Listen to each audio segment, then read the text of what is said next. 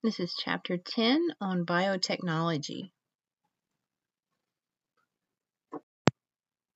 This chapter will provide an overview of 5 major themes in biotechnology. So we will look at things like recombinant DNA mechanisms found in nature, biotechnology use in criminal forensics, how we produce transgenic or genetically modified organisms, some analysis of genomes, and applications of biotechnology in medicine. Biotechnology is defined as the use or especially alteration of organisms, cells, or biological molecules to produce food, drugs, or other goods. So basically, bio meaning living things, biology, technology, generally meaning tools that we use to make our lives easier. So biotechnology is essentially the use of some type of organic biological component just to make our lives easier, to suit our own purposes. So some traditional applications of biotechnology include using yeast to make bread, beer, and wine, as well as the selective breeding of animals. So we can choose which crops we want to plant next year to get higher yields. We can choose which animals to breed to get certain traits that we want to produce in the offspring. Some more modern uses of biotechnology including directly modifying the genes of an organism through genetic engineering. So this is the key tool of genetic engineering is this recombinant DNA. So essentially has altered DNA or portions of genes from different organisms that have been recombined and put together to suit our own purposes. Some plants and animals that express DNA have been modified or derived from other species are referred to as transgenic or genetically modified organisms. So GMOs, you may have heard of, just stands for genetically modified organism. So some part of that plant or that animal's DNA has been modified and manipulated by humans to yield certain traits that are more desirable. So looking at some natural processes that recombine DNA between organisms or between species. So some of these we've talked about before. So sexual reproduction is a primary way to increase genetic diversity by recombining and shuffling genes. Another mechanism is in meiosis, when we talked about the crossing over and recombination. So in that prophase 1, so right before really meiosis takes off and all of the division steps occur, when the chromosomes are lined up in close proximity, they're able to just kind of swap some genes and pieces of their chromosomes. Right? So this is called crossing over. So another way that we can get recombinant or recombined DNA naturally is through transformation. So transformation is when DNA is combined from different bacterial species. So generally, and we've talked about this before as well in previous chapters, that when one bacteria encounters some loose DNA fragments, they are able to take up that DNA from the environment and then ultimately incorporate that DNA into their own chromosome called a plasmid. So remember we talked about plasmids a little bit in that they are kind of your bonus gene. So they're separate from the main chromosome, the main genetic code. So these would be for things like maybe toxin production, capsule production, things to make a bacteria more hardy, right, more pathogenic.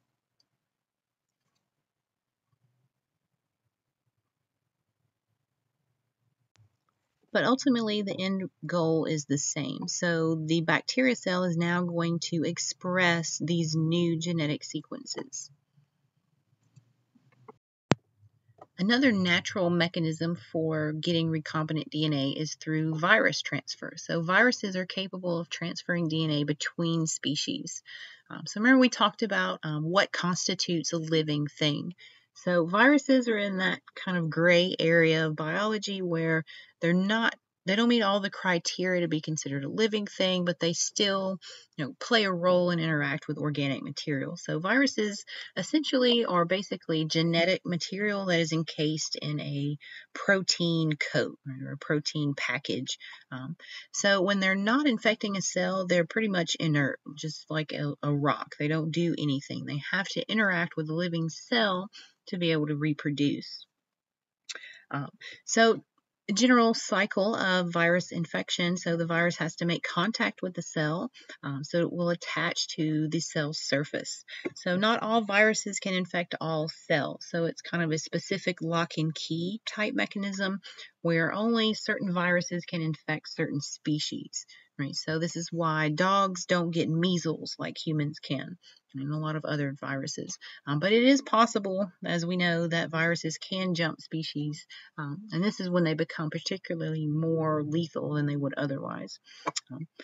But after attachment, the virus will inject its DNA into the bacteria, and the bacteria will then replicate that viral DNA instead of its own. So essentially viruses kind of hack into the cell's metabolic machinery because they don't have their own ribosomes and organelles to make protein. So they hack into the cell's machinery to make these viral proteins and these viral genetic sequences.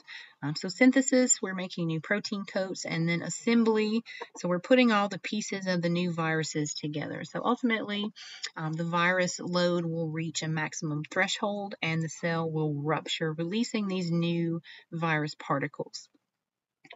But occasionally, when viral transfer occurs, during this packaging process, maybe some of the host cell DNA gets inadvertently packaged in one of these new viruses. So then the new recombined virus goes to infect another cell, and the cycle would continue. So this is a figure showing how this genetic recombination through viral transfer can occur. So again, the virus will attach to a susceptible host cell, so it has to be that specific receptor on the cell. The virus enters the cell, hacks into the DNA of the host cell, and tricks the cell essentially into making viral proteins instead of its own DNA proteins.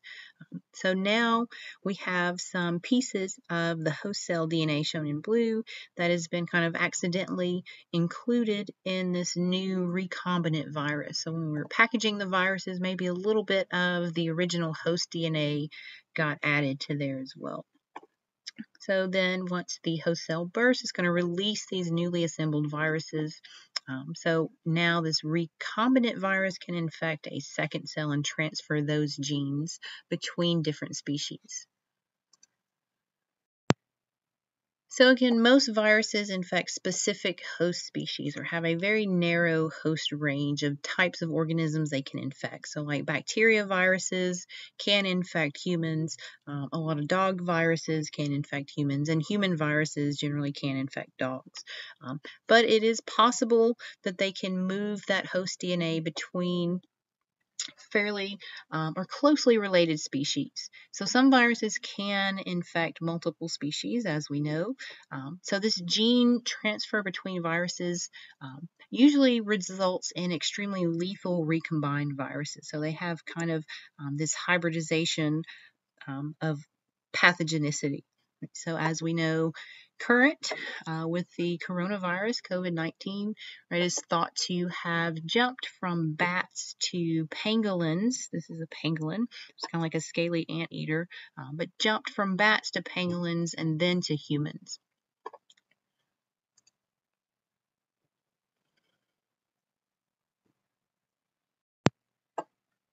So that's just the leading theory. It's not been confirmed. Of course, more research has to be done, but it is kind of interesting to think about. So bats are usually natural reservoirs or sources of these coronaviruses. So the SARS virus from about 10 years ago was originated from bats.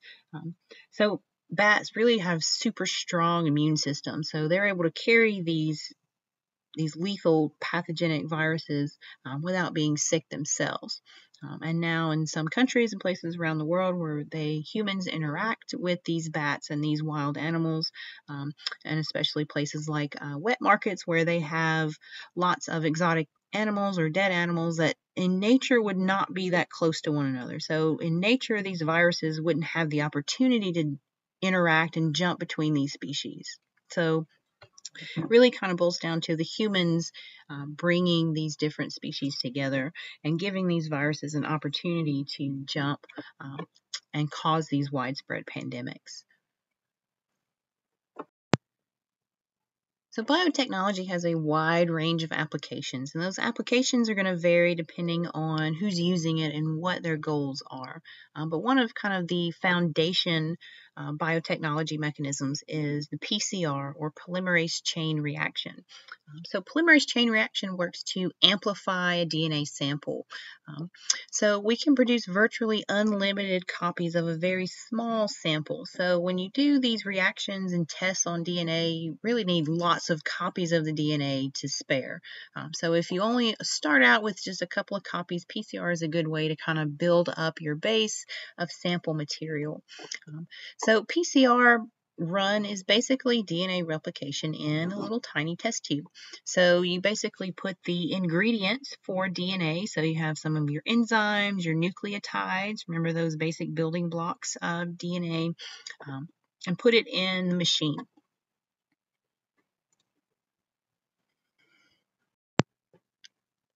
So this figure shows basically how PCR run works. So we have our original double-stranded DNA segment. So we put our ingredients in the tube, we put it in the machine.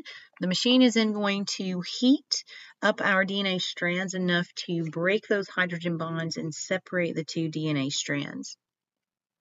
So then after that, we have a cooling process, and we add we allow the primers in the DNA polymerase, so the enzyme that's going to add the primers, add the nucleotides.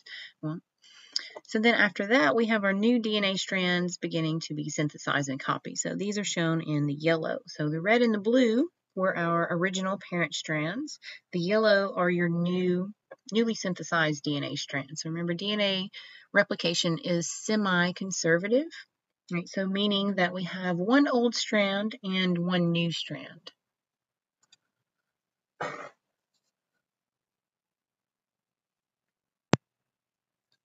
PCR can give us virtually unlimited copies of a DNA segment because it doubles in every cycle. Right? So it has an exponential growth. So we start out with just one DNA strand, so 1 becomes 2.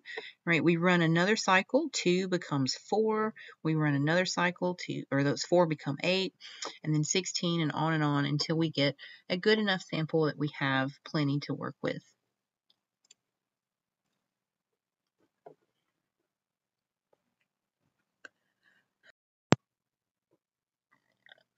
Another common biotechnology use is gel electrophoresis for separating DNA segments. So essentially, you can have mixtures of different DNA fragments, different genes, and we can separate those based on their size. So some genes have more base pairs, have more letters in them than others. So we can maybe separate the larger genes from the smaller genes.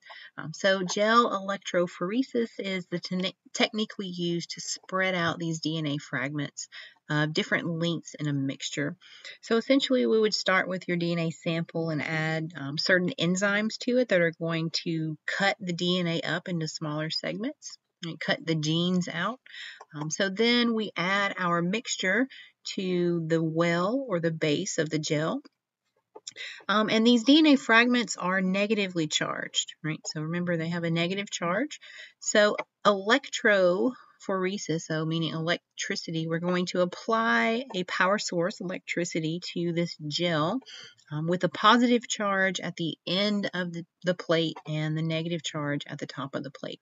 So being that our fragments are negatively charged, they're going to be kind of naturally drawn and pulled toward the end of the gel toward that positive charge.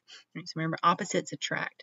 So as these molecules, these DNA fragments, are traveling through this polymer, this gel matrix, um, so the longer fragments are going to get kind of stuck. So they're going to be slower to travel through this gel, this sludge, right? So they're going to be closer to the top of the plate.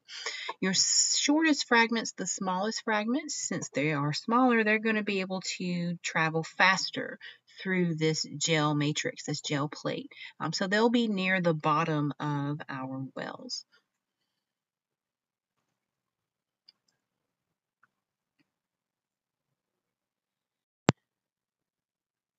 Another commonly used biotechnology tool are DNA probes. So DNA probes are used to detect and find specific genetic sequences. So these are good for diagnosing certain genetic diseases. So things that we know the actual genetic sequence for, so we can engineer a DNA probe, which is just a single-stranded sequence that would be complementary. So that meaning it would base pair up with our known region of DNA, such as the allele or the gene for cystic fibrosis. So these DNA probes would then be labeled with a fluorescent tag, so that way they will kind of light up or give us the signal. We're able to detect that it is a positive match for our gene of interest.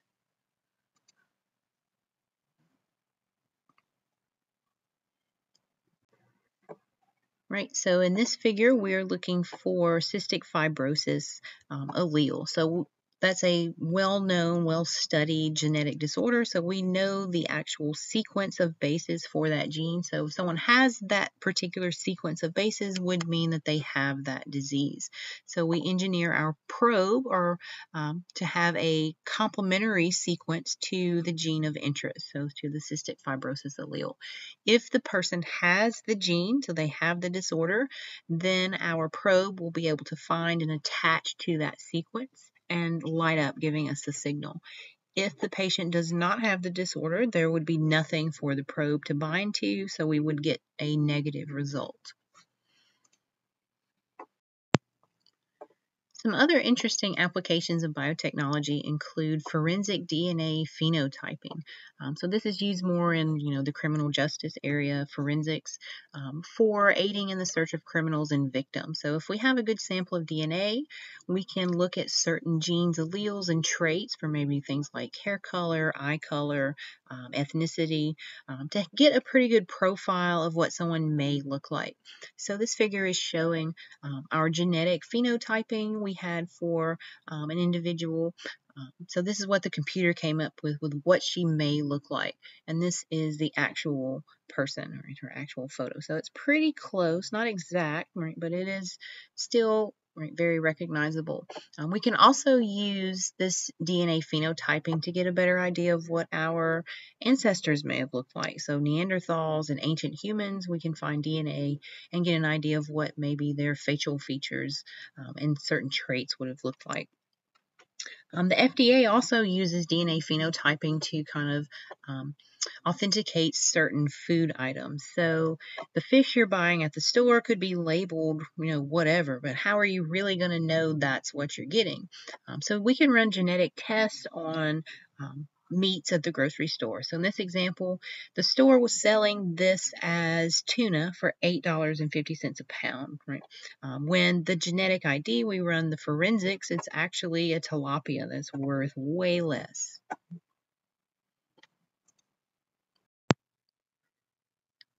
These techniques of PCR, gel electrophoresis, and identifying DNA sequences with DNA probes have applications beyond forensic science.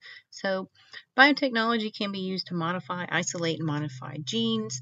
So, we can either combine genes from different organisms or we could transfer genes from one species to another. So probably one of the most widespread and longest form of biotechnology has just been selective breeding. So humans have been practicing biotechnology and genetically engineering organisms, crops, and animals since the dawn of time. Right? So if you're a farmer, you're going to save the seeds from your best producing plants. Right? You're not going to plant replant the seeds from the crops that didn't do so well. So you're only going to plant the ones that you want to produce next season. Right, so same thing with animals. We can manipulate their traits and select which ones get to reproduce, essentially which traits get to persist and which traits would disappear. So in the 1700s, farmers started experimenting with crossbreeding plants within a species. And then in the last century or so, it's really taken off with plants as well as animals.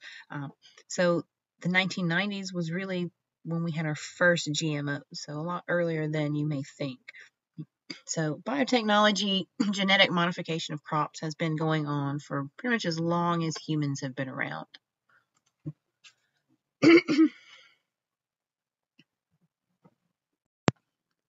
So we've been talking about genetically modified organisms. So how do you make a genetically modified organism? So there's three major steps involved. So one, we have to obtain the desired genes. We have to isolate the gene that we want to focus on and manipulate.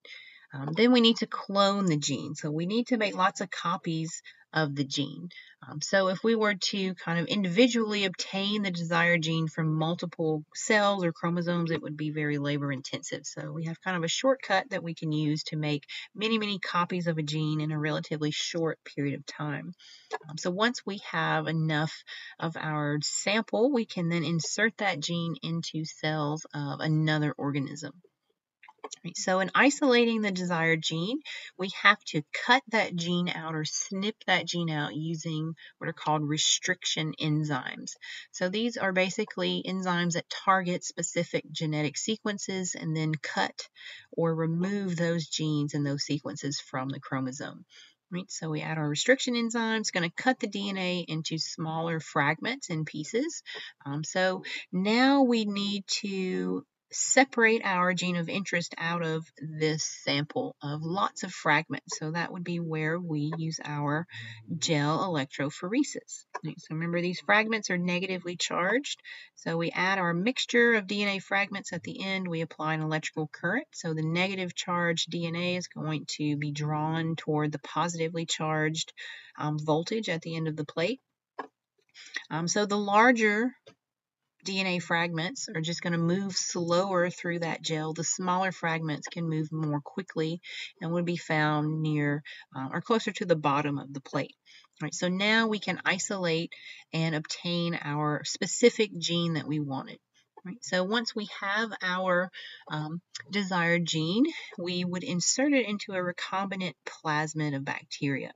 Right, so remember, the plasmids were those bonus genes. They're separate from the main chromosome, so these are fairly easy to manipulate without affecting the overall structure and function of the cell itself. Right, so we can basically trick the bacteria into making copies of our gene for us. Right, so as the bacteria multiply, exponential growth, they grow very rapidly, they're also going to be making copies of our desired recombined DNA segment, right, our plasmid. So then we can later, once we have enough bacteria colonies grown, we can extract all of these plasmids and our multiple copies of this gene and then insert it into another cell or organism.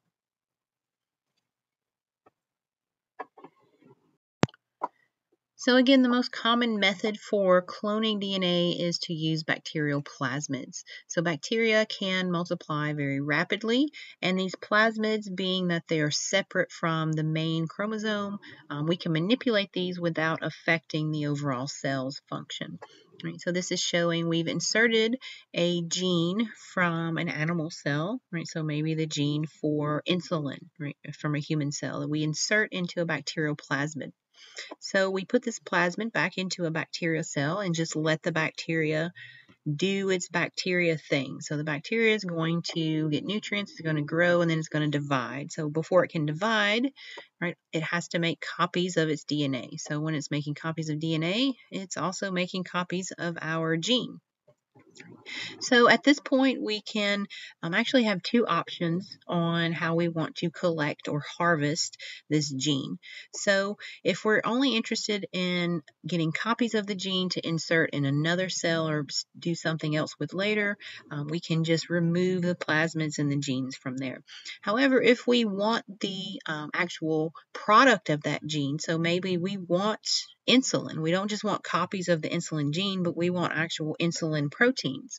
So then we can just have the bacteria in their normal bacteria life and express this insulin gene. So they'll start producing human insulin proteins that we can then just harvest the product at the end of the process. So this is how modern human insulin is obtained. So before we came up with this method, the old way to get human insulin was to harvest it from the pancreases of sheep and pigs. So as you can imagine, it would be very messy, very labor intensive, and very expensive to get that type of insulin. So this is actual human insulin, right, that we can get very cheaply and mass produced in a lab. Which also can make you kind of angry about the current price of insulin for patients. But anyway, so we said restriction enzymes are what we're going to use to cut these genetic sequences out of the chromosomes. So restriction enzymes are specific for certain nucleotide sequences. So restriction enzymes are only going to seek out and destroy essentially certain genes or genetic sequences in the chromosome. So this is showing our DNA segment, including our gene to be cloned, shown in blue. Right? So then the restriction enzyme will cut just at the end of the yellow section. Right? So this is the gene we don't want. So we have all of our blue gene included, and we've made it so that it will fit in complementary base pairs. So the ends, the little yellow ends here, will stick and base pair with the ends of the plasmid.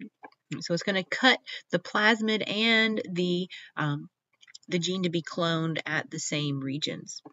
So then we can just kind of replace what we snipped out of the plasmid with our gene to be cloned, our blue gene. Right? So now we have a recombined plasmid. And same thing when we talked about DNA replication. At the end of the process, DNA ligase is going to tie these ends together, right, form a ligature to bond the genes into the plasmids. So then at this point, we have our recombined plasmid that we could reinsert into a bacteria and then just kind of sit back, let the bacteria grow, make copies of that plasmid, or express that gene and produce that protein product for us.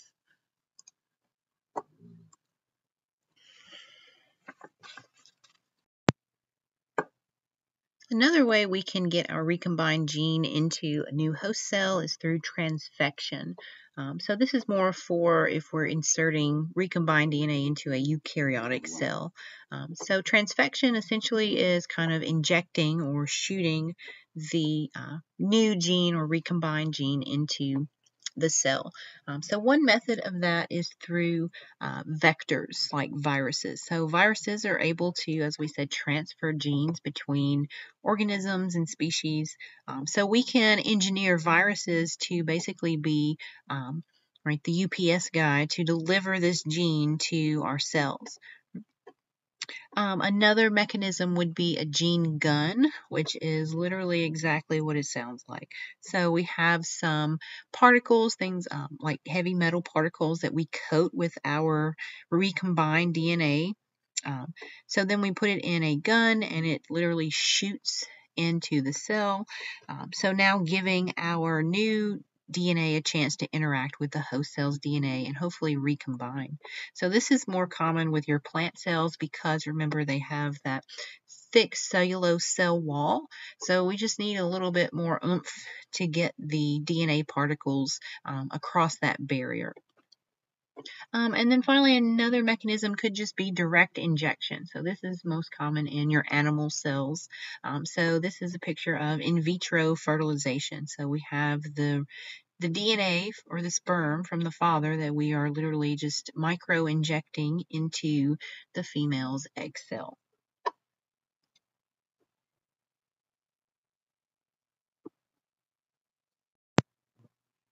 So far, we've talked about how do you make a genetically modified organism. So now let's look at how do we use some of these transgenic or genetically modified organisms.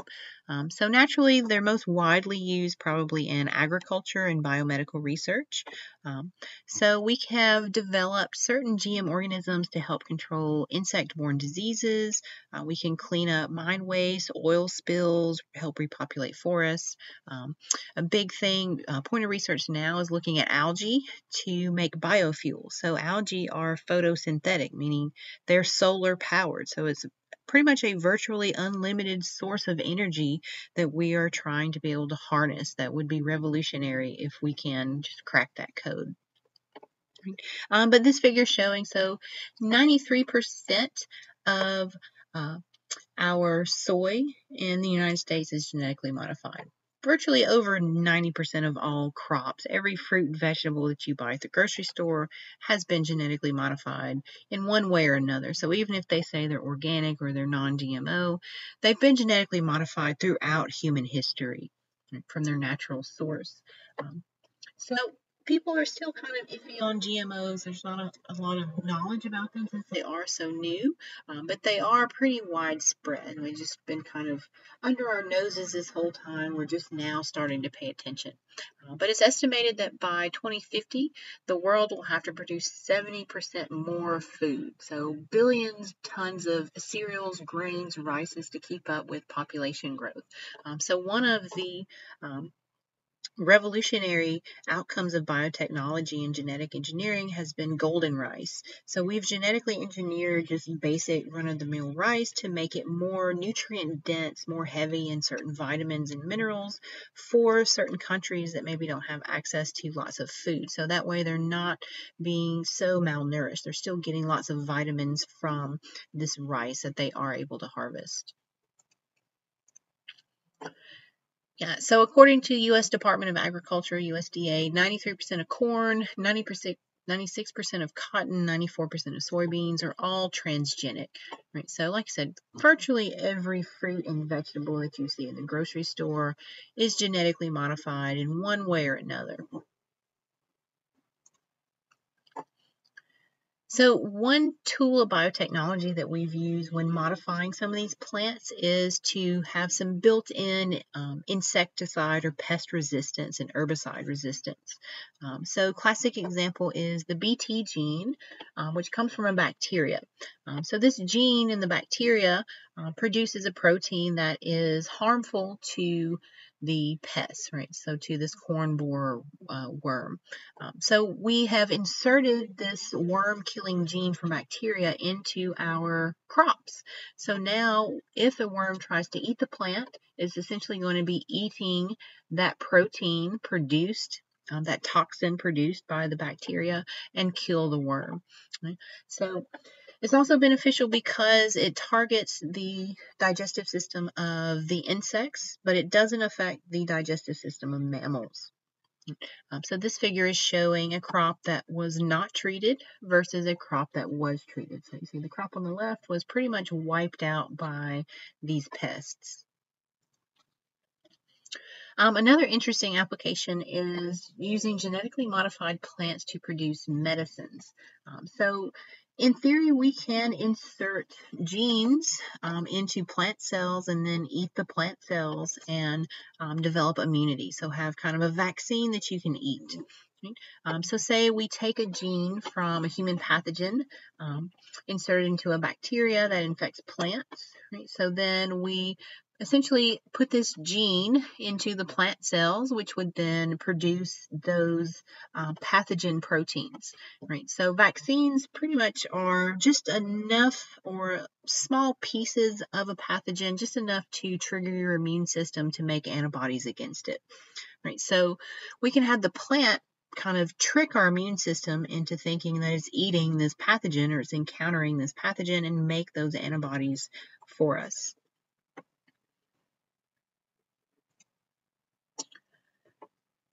So transgenic animals can also be engineered by incorporating genes into the chromosome of a fertilized egg and then allow that egg to just grow to term and develop. Right? So common example application, so we have taken the fluorescent gene from one organism and inserted it into mice eggs. And then we let those eggs grow, and now we have glow-in-the-dark rats. Another interesting application, Kevlar is what they make bulletproof vests out of. So spider silk is kind of an important component of making that Kevlar. Spider silk is one of the most durable, hardest, strongest substances known on Earth.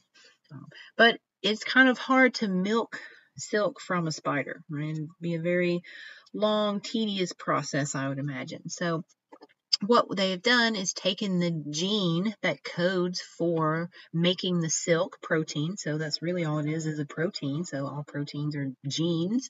So we find that silk gene. We insert it into a goat egg, right? We let that goat grow. And ultimately, when that goat reproduces, the spider silk proteins can be found in the goat milk. So it would be much easier to harvest and much larger quantities of that desirable product, the silk, than traditional methods. Same thing we do with getting some proteins and things like blood clotting factors through genetic engineering. So say someone has hemophilia, which could be a genetic disorder. So we take the gene that produces the certain blood clotting factor from the human, insert it into the plasmid. We have our recombined plasmid that we then insert into the sheep egg and allow those genes to recombine with the sheep's chromosomes. So then we have our transgenic sheep that will produce those human blood clotting protein factors in its milk. So genetically modified organisms may also be useful for environmental bioengineering. So in things like mosquito control, pest populations. So we have engineered a bacteria found in the mosquito that carries malaria. So the bacteria can secrete a toxin that kills the malaria in the mosquito. So then the mosquito is ultimately never able to pass on that malaria parasite to a human host. Another thing that we have been working on is essentially eliminating mosquitoes altogether. So we have developed essentially or genetically modified mosquitoes to be sterile, right? So they're unable to reproduce or they have the sterile gene. So over time, the population density will die down because they're reproducing less and dying off more. So normally in biology, ecology, they say that every species has a role to play, in the food chain, the food web. So there's this delicate balance we have to maintain. So we have to save all the species.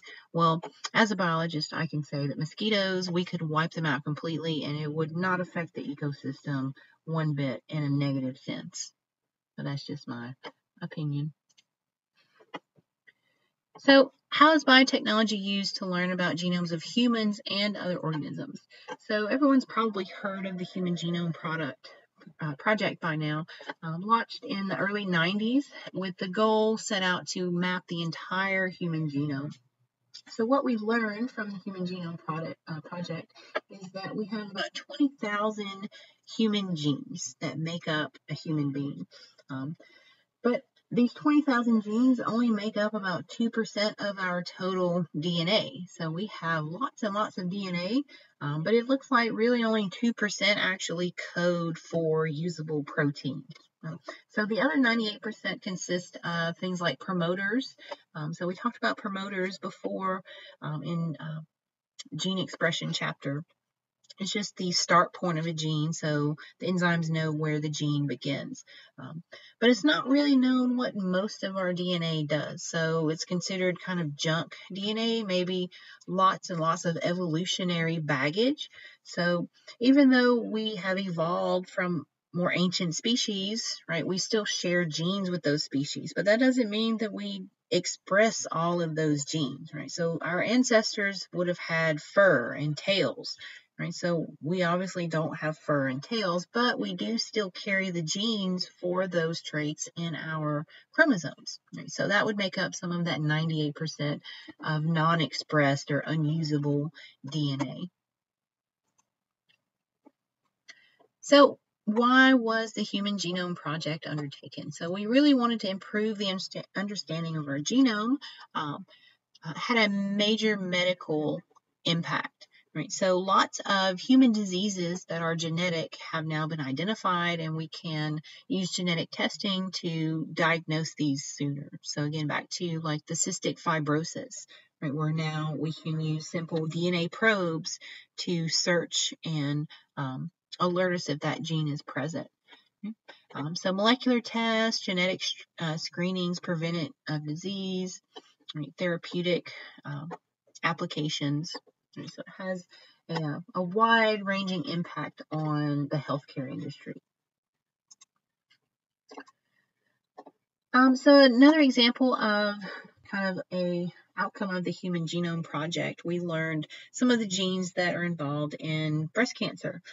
So it was pretty well known a few years ago that the actress Angelina Jolie kind of brought genetic testing to the public's attention. So she had kind of a preventative double mastectomy after finding out that she did have the allele or the gene for breast cancer.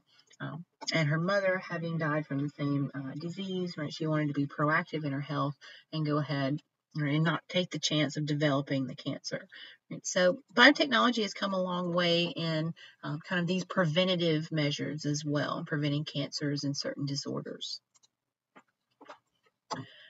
So we can use it to diagnose inherited disorders even in fetuses. So even still in the womb, we can do genetic testing. So two most common procedures are an amniocentesis, where we take a sample of the amniotic fluid, which would contain some cells from the baby that we can then test its DNA. A chorionic villus sampling is where we take a sample of the actual placenta, which would also contain fetal cells that we can test the DNA for certain genetic disorders. So different alleles are going to bind to different DNA probes. Remember, the DNA probes are specific, so they kind of seek and destroy or seek and find certain genetic sequences. So an expanded version of a DNA analysis or DNA probe analysis is called a microarray. So essentially, we just have thousands of probes on the same sample. So we can test for a variety of known disease-related alleles kind of at the same time. Right. We can also use this to help diagnose diseases by bacteria or viruses, so like the flu test or the COVID-19 test. So when they do that swab, so we have kind of mapped out the genetic sequence of these viruses, so we can make a probe that would target just those specific sequences. So if that sequence is present, the probe would attach and light up and give us the positive test result. We can also help produce medicines using this technology. So we already talked about human insulin. So nowadays it's produced very inexpensively in a lab by bacteria, very rapidly for diabetic patients. Some other hormones and things we can produce, things like growth hormone, those clotting factors, all use this same kind of process of recombinant DNA plasmid technology with bacteria. Gene therapy is a relatively new kind of venture of biotechnology. So this would seek to actually cure diseases by inserting, deleting, or altering the genes in a adult or living patient cell. So the theory is we would remove the cells from the patient, right, and then use a virus as a vector to deliver our gene of interest. So say they have a defective gene, so they don't make, so say sickle cell for anemia, for example. So they don't make hemoglobin properly. So their hemoglobin gene is defective. So we can take their cells, insert the correct hemoglobin gene into a virus, and then infect those cells with the virus. So the virus is essentially just going to inject that DNA into the patient's cells, causing it to interact and recombine with their DNA and hopefully replace that defective gene. So then we would take the corrected cells with the right gene and reinsert back into the patient, where then they would hopefully replicate and the patient would start making the proper proteins. So modern Biotechnology offers the promise of greatly changing our lives and lives of many other organisms on Earth. So two important issues must be explored, though. So the use of genetically modified organisms in agriculture or environmental bioengineering. And then ultimately, we'll have to face the prospects for genetically modifying human beings. So when you think about it, Pandora's box has already been open, right? So there is no going back from this point. So now it's just trying to kind of regulate ourselves and how far we want to take this technology.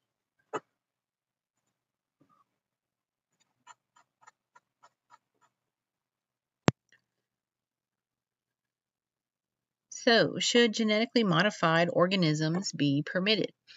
So the goal of breeding or genetically modifying these plants and animals is to make them more productive, more efficient, more useful for our own human needs. So these genetic modifications are going to differ from our traditional biotechnology of selective breeding. So selective breeding was, the ancient method of just setting aside which seeds you wanted to plant next year, or only letting certain animals reproduce and breed for the next generation. So genetic engineering is much more rapid, and it's able to transfer genes between species, whereas traditional biotechnology, right, we're still operating within the same species. So now genetic engineering, we can create entirely new hybrid organisms. So ultimately, we have the capability to produce new genes that have never been seen before on Earth.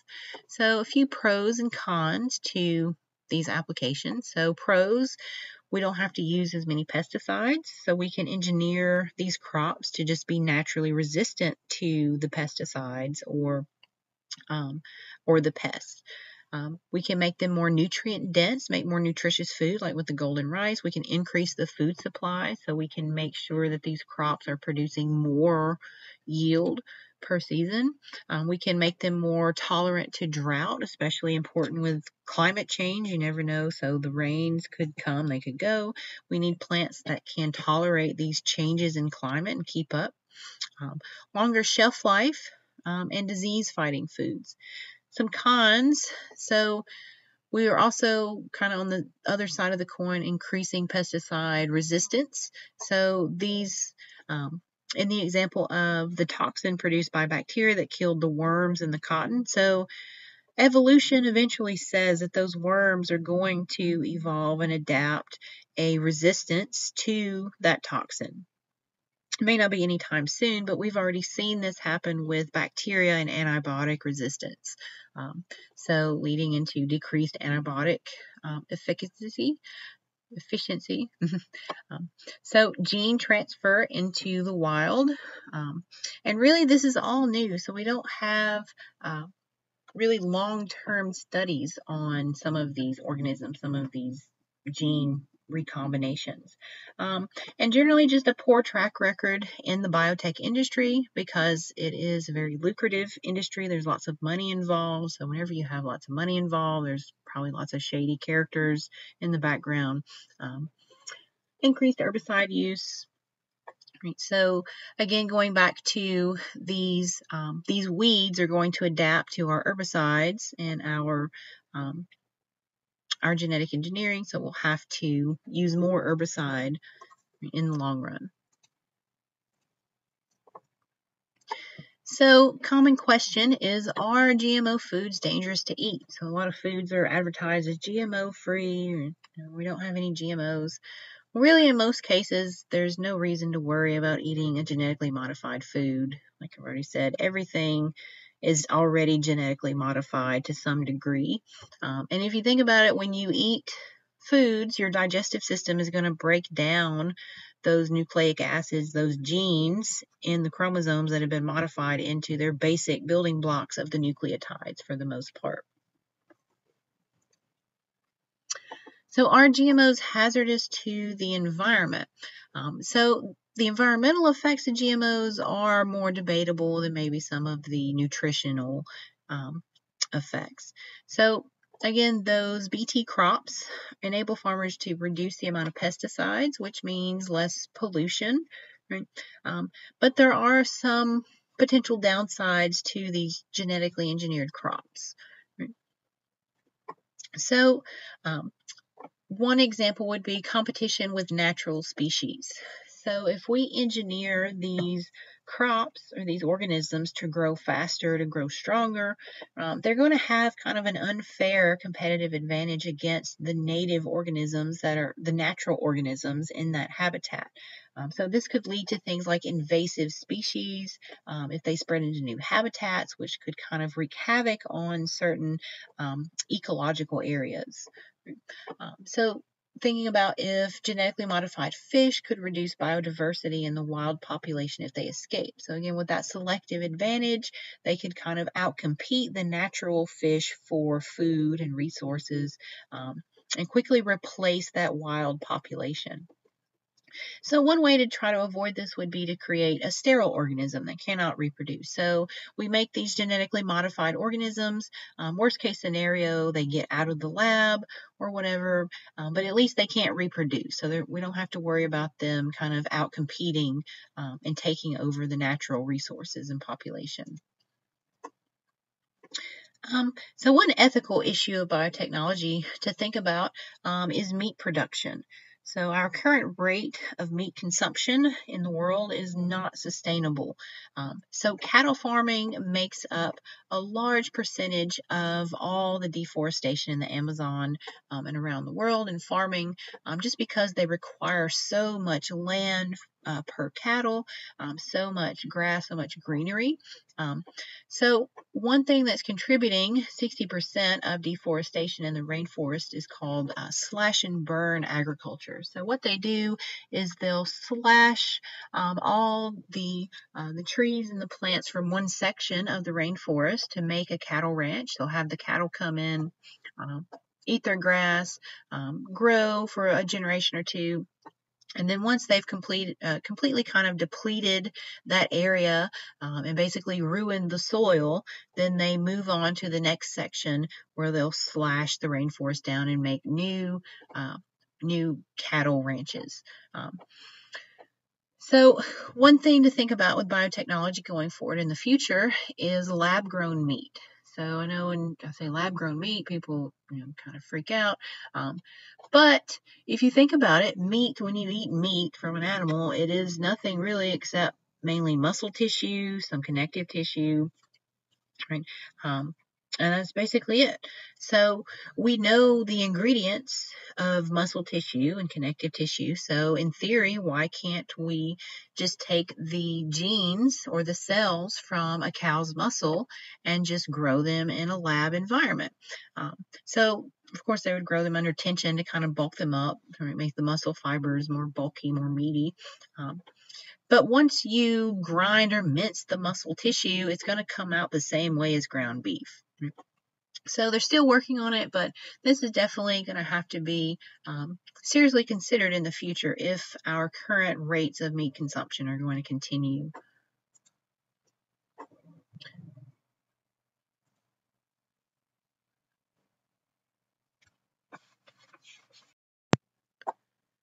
And finally, one of the last ethical issues to consider with biotechnology is, should the genome of humans be changed by this biotechnology? So we've been talking about genetically modifying bacteria and plants and animals, but what about humans? So in theory, we should be able to do the same type of genetic modification to humans that we do to these other organisms. So some of these implications include things like, should parents be allowed to select genomes of their offspring? Right.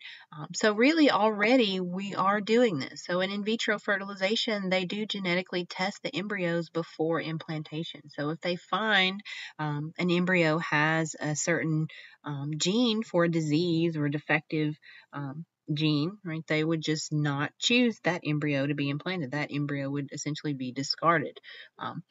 So in implications like that, I guess it seems like it's okay because it's already happening. But how far do we want to take this technology? Would it be ethical to change the human genome? So should parents be allowed to choose and if they want a child with Down syndrome or not, as well as do they want a child with green eyes or blue eyes. So where do you draw that line on how we're going to kind of do artificial selection now on humans, right? Like we've done with plants and animals. So on one side of the coin with this technology, we could ultimately completely eradicate genetic diseases after a few generations. Um, but again, where is the line? Right. So this example, we have some parents that have a genetic disease they know of. So they have their embryo that has the genetic defect. So we can insert a proper gene or a healthy gene into that viral vector to kind of replace the defective gene. Right. So now we have a corrected cell. Right, that they would then clone and ultimately make a healthy baby. So we just kind of replace the defective allele in that cell. Um, so there's an interesting movie about this concept called Gattaca. So while we all have some downtime and quarantine, maybe find it on Netflix or Hulu. But it kind of deals with this whole concept. So there is ultimately biotechnology is taken over where the higher class of people now have all of the good genes. So if you haven't been genetically modified, you're kind of looked down upon and seen as a lesser than human. But it is really interesting, really good movie. Highly recommend that you check it out if you get the chance.